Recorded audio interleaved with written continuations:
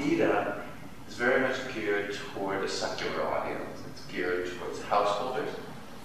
And so it gives a lot more attention to how do we take these teachings, how do we apply them in terms of family life, work, friendship, all of these things touched on. The god, which I think we could relate to, the god in turn puts a curse on Pandu, such that if Pandu ever has sex, he will die.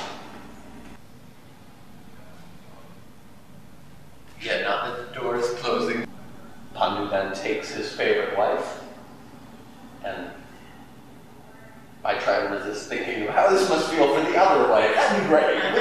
We won't go there. But Pandu takes his favorite wife, goes off into the forest, makes love, and he passes on.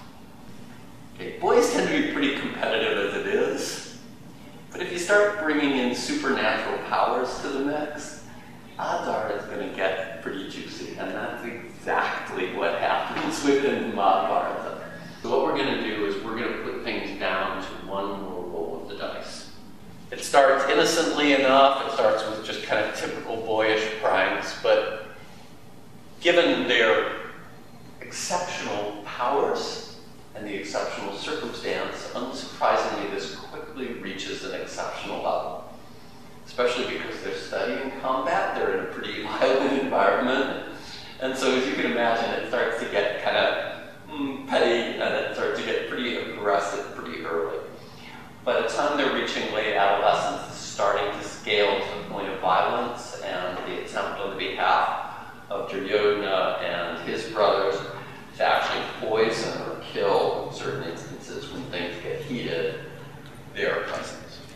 True to plan, they fix the game, get Yudhishthira a little bit tipsy, start betting.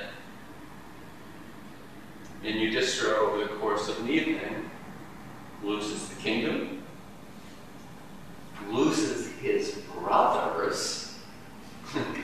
As the elder, the brothers technically are his possession, and he gambles them away. And interestingly, he even gambles away his wife. And the classic analogy that's used even as far back as the Vedas is the idea of the body, and the idea of how you need each limb of the body for the body to be healthy, for the body to act, for the body to be functional. But not that